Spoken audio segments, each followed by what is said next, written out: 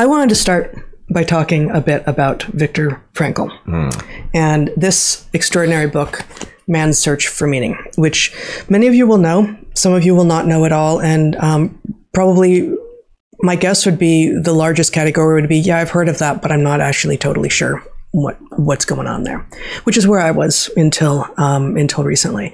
I mentioned on our last episode that Zach and I went to the Holocaust Museum in DC when we were there a week and a half ago. And a few weeks before that, I had found a copy of this book on our friend Dave Stevens' carefully curated library on his boat when we were with him in the Bahamas. And he had encouraged me to read it when I said, you know, I've been meaning to and I haven't. He said, do. And he offered you his copy. He declined it because that's the kind of guest you are. He offered me his copy, even though he had, you know, he's on a boat. He had a tiny library because he's on a boat, and I wasn't going to take his copy. So this is not his copy, but he was willing to give me his copy. And then I've also been listening to, and I think we'll end up talking a little bit about this later today. I've also been listening to Michael Schellenberger's book, San Francisco, on audiobook recently, and I find him also invoking Frankl and Man's Search for Meaning. So there are a whole lot of sort of things pointing to this, and I finally picked it up yesterday, and I think I've mentioned, you know, I'm an avid reader, but I'm not that fast a reader, but I read the book yesterday, and it really touched me deeply in so many ways. So I'm going to share a few excerpts, and I've talked to you, Brett, a little bit about it, but not a ton.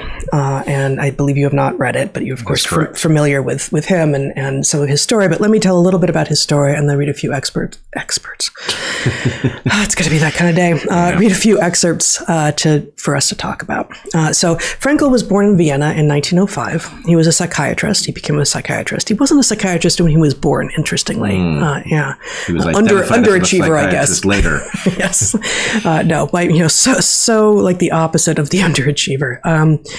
Born in Vienna in 1905, became a psychiatrist, and he founded what has been since called the third school of Viennese psychotherapy, Freud having founded the first, Alfred Adler having founded the second, and Frankl's what became known by him as logotherapy became known as the third school of Viennese psychotherapy, the main tenet of which is that the primary motivation for humans is to find meaning in their life. And here, before I say a little bit more about what his story is,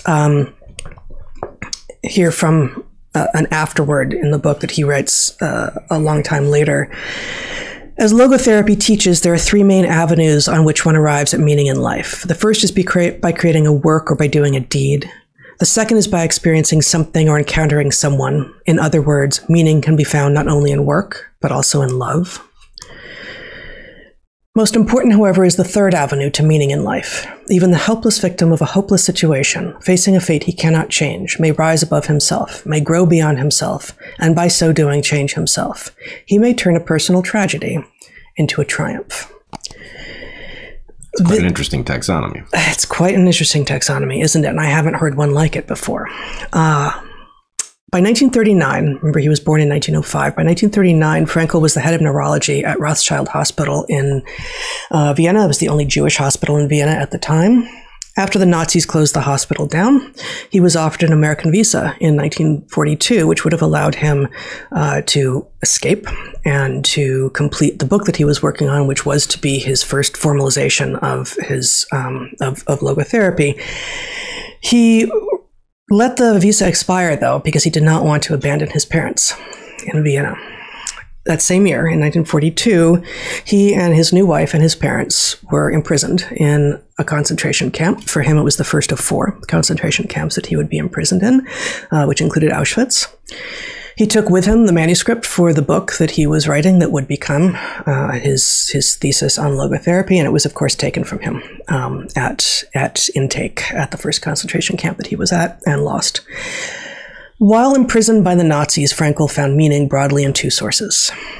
The prospect of being reunited with his loved ones, specifically his wife and his parents. He was with his father in that first camp, and he unfortunately was witness to his father's decline and death. So he knew that he had lost his father at some point, but he kept alive in his head the love that he felt for and the voice of specifically his wife, but also of the rest of his family that he was hoping was still alive. And he also found meaning in those many years that he was imprisoned in that series of concentration camps. The prospect of rewriting his manuscript, now informed by his horrific years, seeing death and narrowly escaping death himself in the Nazi camps. On April 27th, 1945, Frankl was liberated. The camp was liberated and Frankl became free. And shortly thereafter, he learned that none of his family had survived. Everyone was gone. He wrote the first edition of this book, Man's Search for Meaning, over 9 successive days within a year of the camp's liberation. And there are a couple of afterwards epilogues in this version of the book now that he wrote later. He went on to live a very long life, a very successful, productive, meaningful life. But the vast majority of this book was written in 9 days, within a year of him escaping from the horror that was the Holocaust and imprisonment in the concentration camps. So I have a couple of sections to read, given that background on Frankl's story. The prisoner who had lost faith in the future, his future, was doomed. With his loss of belief in the future, he also lost his spiritual hold. He let himself decline and became subject to mental and physical decay. Usually this happened quite suddenly, in the form of a crisis, the symptoms of which were familiar to the experienced camp inmate. We all feared this moment, not for ourselves, which would have been pointless, but for our friends. Usually it began with the prisoner refusing one morning to get dressed and wash or to go out on the parade grounds. No entreaties, no blows, no threats had any effect. He just lay there, hardly moving. If this crisis was brought about by an illness, he refused to be taken to the sick bay or to do anything to help himself. He simply gave up. There he remained, lying in his own excreta, and nothing bothered him anymore. I once had a dramatic demonstration of the close link between the loss of faith in the future and this dangerous giving up. A friend who I call just by his first initial, F, my senior block warden, a fairly well-known composer and librettist, confided in me one day. "I would like to tell you something, doctor. I have had a strange dream. A voice told me that I could wish for something, that I should only say what I wanted to know, and all my questions would be answered. What do you think I asked? That I would like to know when the war would be over for me. You know what I mean, doctor, for me. I want to know when our camp would be liberated and our sufferings come to an end." "And when did you have this dream?" I asked. "In February 1945, he answered. "It was then the beginning of March." "What did your dream voice answer?" Furtively, he whispered to me, "March 30th. When F told me about his dream, he was still full of hope and convinced that the voice of his dream would be right. But as the promised day drew nearer, the war news which reached our camp made it appear very unlikely that we would be free on the promised date. On March 29th, F suddenly became ill and ran a high temperature. On March 30th, the day his prophecy had told him that the war and suffering would be over for him, he became delirious and lost consciousness. On March 31st, he was dead. To all outward appearances, he had died of typhus. Those who know how close the connection is between the state of mind of a man, his courage and hope or lack of them, and the state of immunity of his body will understand that the sudden loss of hope and courage can have a deadly effect. The ultimate cause of my friend's death was that the expected liberation did not come, and he was severely disappointed. This suddenly lowered his body's resistance against the latent typhus infection. His faith in the future and his will to live had become paralyzed, and his body fell victim to illness, and thus the voice of his dream was right after all." Wow. I mean, I think we all accept that there is a statistically disproportionate likelihood of somebody dying after a major event like a 100th birthday or something like this. So obviously these mechanisms exist. You and I could talk at length about why evolution would have built such mechanisms. They're a little bit paradoxical, but I don't think so hard to understand. Mm-hmm. But it makes perfect sense that one's cognitive understanding of there being a point in living further would have a dramatic implication for one's homeostasis effectively. Right. And I think the thing is most of us don't get a chance to see it enough to know that it's real, and so it's a very abstract phenomenon, but the camps concentrated this kind of tragedy so much that there was the ability to see the pattern. Yeah, they concentrated a lot of things, didn't they? Yeah. I think we all can see this with regard to much less dire outcomes than death. What isn't included in that little excerpt I just read is that Frankl himself was, I think, in charge at the typhus ward, which meant that he also had typhus because he was exposed all the time. And he saw that so many of the prisoners had this low level of typhus that was largely not killing them. And then something would happen and people would die. And so in this case, it's not that the man became infected with typhus and then he died. The man had been infected with typhus for a long time. And he had found his meaning. He had found his hope in this external measure over which he had no control and pinned everything on it, such that as it became clear that his hope was unfounded, he lost all of his sense of meaning. And this is part of the work of Frankl, and as we will see in a couple of more slightly shorter excerpts that I'll share, that, finding your meaning through work or a deed, through love, through emerging stronger from deep hardship. Those are his three. That was his taxonomy that I read from to begin with, is extraordinary and really, really allows for so many possibilities, right? Yeah. I'm caught here because there are several different things that are relevant. One, what are we, right? Mm-hmm. Evolutionarily speaking, we are trying to get our genes deeply into the future, which is a kind of a pointless, mundane, and devoid of meaning activity. Yeah. On the other hand, we have this marvelous architecture that can make meaning of the universe, and many of us who do make meaning see it as paramount, even if it is subordinate to the other thing. And so I guess the question is, I think it is apparent that physiology, we all know, it involves a lot of trade-offs. Can't be specific about them, but the ability to borrow from some capacity exists. In other words, there are lots of things where you can stave off a set of symptoms and then you crash at the point that you can, right? I've often been impressed when I was a younger person. I did more backpacking. I was often impressed by how infrequently you ran into somebody on the trail who, had the flu or something and was in the terrible pickle that you'd be in out, in the backcountry, unable to. I did once encounter somebody with Giardia who soldiered on, but well, that's a very acute thing that he presumably wasn't harboring for a while. He picked it up. He picked it up, and it hit him, and yeah. But there are lots of things you can borrow. There are lots of resources you can borrow from, but you really are borrowing. The point is, the cost of that borrowing is substantial, and it hits you hard. And you can imagine that a prisoner expecting to be freed, that if their physiology really did have an understanding that, like, I have to get to this point because that's the point at which things will immediately get better, and then it is apparent that they are not going to get better, then the point is, well, I borrowed. I've already spent it. Right. I borrowed to get me to that day, and now I have nowhere to borrow from. So, it's terrifying that our minds are that connected to our physiology, but I don't think it's actually all that surprising. Yeah. No, I agree. Okay. Next short excerpt. By the same token, every human being has the freedom to change at any instant. I'm going to elide a bunch of what he writes here, but then say, freedom, however, is not the last word. Freedom is only part of the story and half of the truth. Freedom is but the negative aspect of the whole phenomenon, whose positive aspect is responsibleness. In fact, freedom is in danger of degenerating into mere arbitrariness unless it is lived in terms of responsibleness. That is why I recommend that the Statue of Liberty on the East Coast be supplemented by a Statue of Responsibility on the West Coast. So, he obviously was writing. Let's see, this is later. This is in the early 80s. But he did not see what the West Coast of the United States is currently enveloped in and enmeshed in. Boy, could we use that? Could we use a Statue of Liberty and a Statue of Responsibleness, as he calls it, or responsibility in this case, and see the tension between them and feel the necessity of both?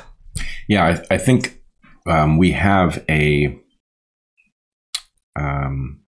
propensity to squander valuable things. And it's really important that we learn not to do it, right? So, you can have free speech, for example, and you can use it pointlessly. You can use it to go be a troll and make people's lives worse. And yep, that's a built-in downside of having that freedom. But the point is really, okay, the freedom is important, but it's sort of a prerequisite to doing something useful with it. But you don't acquire the skill to do something useful with it unless somebody sort of says, look, the objective of the exercise, this is part of why I'm increasingly troubled by the concept of recreation, which I know it seems like, wow, what kind of freaking buzzkill do you have to be against recreation? But I think the point is recreation is inherently devoid of value, and that we have words for recreation that, recreation is the hedonistic version, and that the point is you're supposed to be having fun as much as you can, but fun is supposed to be a reward for doing something awesome, right? Like wooing the right person, right? You're supposed to have a great deal of fun with that person, right? But if you can instead have a computer simulation of a right person who actually just sends you the right messages as if you were, really a compelling, partner, then okay, yeah, you may feel just as you would if you had actually won somebody's heart that you valued. But what did you do? But we know that you don't. I mean, that's what's at the base of this, is that our modern environment, our hyper novelty and our technology have figured out how to trigger many of the short-term reward circuits. But what there is no, market benefit in doing, and what is also much more complicated to do and no one has figured out how to do, is how to actually replace the long-term reward circuits without actually doing the thing. Right? Doing the work, doing the thing, finding the value, sourcing your meaning from doing a deed or creating a thing or discovering something or finding love or emerging stronger from a terrible set of events. All of these kinds of ways that you can find meaning, as Frankl describes them, actually then result in joy. And to short circuit the but I just want the joy part, it's going to be shallow. It's inherently shallow. Yeah, it's like behavioral cocaine or something. And I think you've hit the nail on the head, which is that there are these places where something doesn't work because the short-term version outcompetes the long-term version, because you have to wait in order to do your calculation for the long-term version to show itself to be superior.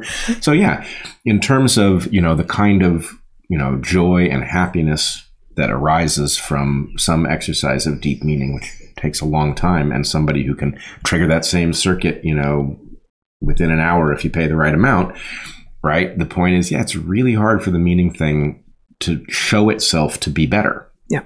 And this is part of what we, this is what markets do very, very badly, right? They allow people to figure out how to trigger every one of these reward circuits without your investment, because of course then you'll pay with money to take the shortcut. Right. But it's not good for you. It's not good for you. And, well, there's a lot to say here. Let me go to my penultimate excerpt here. As to the causation of the feeling of meaninglessness, one may say, albeit in an oversimplifying vein, that people have enough to live by, but nothing to live for. They have the means, but no meaning. To be sure, actually, I'm going to pause here for a moment. Let me just remind the audience that this is a man who lived through years in the concentration camps, and through dint of a lot of luck, and most people were not lucky, but also a set of skills and an understanding of how to find meaning and therefore to hold on to hope. He survived. He was also exceedingly lucky, and most of the people who were capable of doing exactly what he did just weren't lucky. But here is a man who is not accepting that you cannot change your life and that you cannot take responsibility for your life. So let me start. Okay. Go on. I wanted to add something to that, which is the way you describe the story. It is also a fact that his failure to understand that the loved ones he was living to see again were already gone, presumably saved his life because they provided meaning and prevented him from getting into the state where he just wouldn't get out of bed and would die. And, this is the reality of the human animal. This is the place where if you are too narrow in your understanding, you will say, well, it was a fiction that kept him alive, right? He believed they were alive, but they really weren't. And so, you know, it's nothing. And the point is, it's exactly the opposite. It's the opposite of nothing. Right. Mm-hmm. For the same reason that we do not behave like most animals, and simply at the point that we discover that an intimate of ours is gone, just move on and say, okay, well, I guess I gotta, not set a place for them at the dinner table, and I guess they won't be picking up my dry cleaning, and lots of creatures move on. Some creatures don't. Right. And the point is, there's a reason for that, and it's not because being debilitated by sadness is good. It's because something is very good, and being debilitated by sadness is inextricably linked to it. Right. And when we talk about grief, we've talked about grief a fair bit. We talk about it in the book. I am often thrown by otherwise very savvy, intellectually sophisticated thinkers drawing this bright line between humans and non-human animals in this regard. Many of the usual suspects, by which I mean the long-lived social organisms with long childhoods and generational overlap where they live with multiple generations in the same social group, have grief. You have the famous case of a chimp whose name I've forgotten, I think out of Gambia. I think it was one of the chimps in the troop that Goodall originally habituated and studied, carried around the increasingly mummified corpse of her infant for weeks, I believe. Elephants will return over and over and over again to the corpse of a dead one, especially the matriarch in a family. I think baboons are known to do this. We've seen it in whales. We see it in whales for sure. Whales. Yeah. Dogs. So it is not. This is a place where a strictly humans are special and everything else is different understanding of the universe really does fall short. It really fails to understand what we are and what grief is. Well, in fact, it short circuits the important meaning. What you and I get, because we know what it means, we know all those organisms are very far separated on the phylogeny. What that means is that again and again, every time selection builds a highly social creature with generational overlap, it cannot help but inflict grief upon it. Grief that is so reliable that we can see it easily in these other creatures. It is impossible to miss, in fact. Grief is the downside of love. Grief is the downside of love. And, boy, is that a lesson about meaning. Right. And it doesn't require that the one you love remains alive. Right. The point is, it's a real connection to something, and don't miss it because you can do a narrow analysis in which someone is suddenly their line on the phylogeny has stopped. Right. Okay. I'm going to restart this little excerpt from, again, Man's Search for Meaning. As to the causation of the feeling of meaninglessness, one may say, albeit in an oversimplifying vein, that people have enough to live by, but nothing to live for. They have the means, but no meaning. To be sure, some do not even have the means. In particular, I think of the mass of people who are today unemployed. 50 years ago, I published a study devoted to a specific type of depression I had diagnosed in cases of young patients suffering from what I called unemployment neurosis. And I could show that this neurosis really originated in a twofold erroneous identification. Being jobless was equated with being useless, and being useless was equated with having a meaningless life. Consequently, whenever I succeeded in persuading the patients to volunteer in youth organizations, adult education, public libraries, and the like, in other words, as soon as they could fill their abundant free time with some sort of unpaid but meaningful activity, their depression disappeared, although their economic situation had not changed and their hunger was the same. The truth is that man does not live by welfare alone. That line right there, the truth is that man does not live by welfare alone, strikes me as the incisive rejoinder to so much that is wrong in so-called lefty politics at the moment. The idea that all we have to do is erase the current problems that people have, that we have identified as the main problems that they have, and then everything will be fine. And I think we'll talk a little bit later about how the naming of situations affects how we view what we should do. How, for instance, just to jump ahead a little bit, how referring to people as homeless, as opposed to talking about people on the streets who are itinerant or transient or mentally ill or drug addicted, allows us to imagine that providing them permanent homes will solve all of the other problems, when, of course, there is abundant evidence that this is not going to be sufficient. And that, to me, that brings us right back to the truth is that man does not live by welfare alone. Yes, which actually goes back to the taxonomy that you raised at the beginning, because one of the paradoxes is that kids in wealthy families have all sorts of advantages with which you might imagine they would be at advantage in pursuing meaning, but they may in fact be hobbled because they have it too easy. And so learning to produce meaning is not automatic. Whereas, Yes.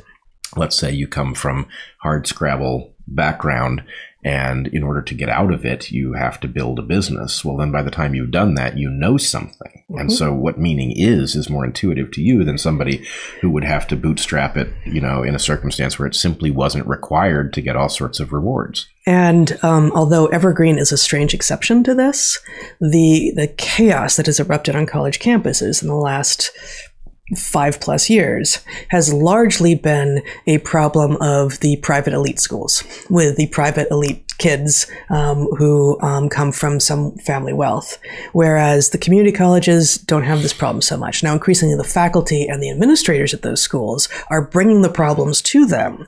But at least as of 5 and 7 years ago, when we were still embedded in higher ed ourselves, what we were hearing from our colleagues at community colleges versus at the elite schools was the students at the elite schools were very interested in buying into a lot of the everyone's a victim ideology. And the people at the community colleges, many of which were paying their own way through school, had full-time jobs, maybe they already had families, they had no family support, they had lots of stuff going on, and they were sacrificing, and they knew exactly what they were sacrificing in order to be there.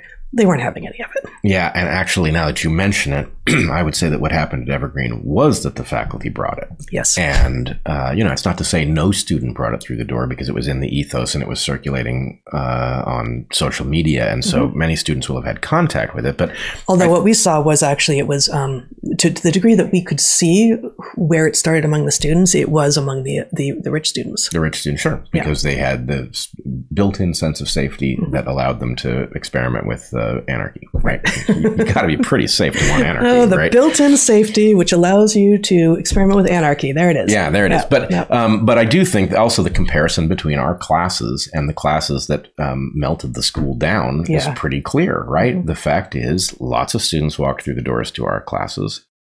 They didn't know what they were going to get, but what they got was, a broad-minded view of where we are. And it wasn't a view that said things are fair, pull yourself up by your bootstraps. It was a thing that said, we do have built-in suspicions of other races, and we will default into that if we don't have better opportunities. So we better protect we better protect an egalitarian system as an alternative. And I think the fact is you can see this. I keep mentioning that I didn't understand when the students that I'd never met, 50 of them that I'd never met, confronted me at my classroom. I did not know for months until I had seen Mike Nana's very elegant little documentary. I didn't know what it was that they had intended to accomplish, because the chances that I was going to, resign or be fired because they were chanting at me were zero. What they expected was my students to defect. And my students didn't think to defect because they knew me so well that they knew that what was being said was preposterous. And so really what it says is you've got all these people ready to be educated. You've got faculty who are all about, this victim hierarchy schema. And then you've got other faculty who are about, no, there's a more subtle way of looking at this, and actually the students will go either way. Well, I think if you'll forgive me, I can fit this into my taxonomy that I created before Evergreen blew up, at the point that I was growing quite weary with many of our colleagues. And you've heard this formulation many times before, but what I said was at the bar, the very low bar that anyone who is allowed to instruct undergraduates should meet is that they know something of value that they can communicate, and that they fundamentally believe in the humanity of all of their students. And too many college faculty fail on, frankly, both of those counts. Yes, they would not belly up to that bar of yours. They certainly couldn't go over it.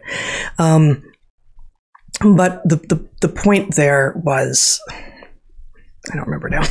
Damn. I feel bad. Sorry. Yeah. Okay. So let me just finish up what I was going to be doing then. You want to riff while I try to remember what I was talking about? Well, let's see. No, it's okay. I'll just skip it. Okay. So the final excerpt here from Man's Search for Meaning is from the very final sentences of his original edition. This is what he wrote in those 9 days within a year of being freed from the concentration camp. He says, and I can't find...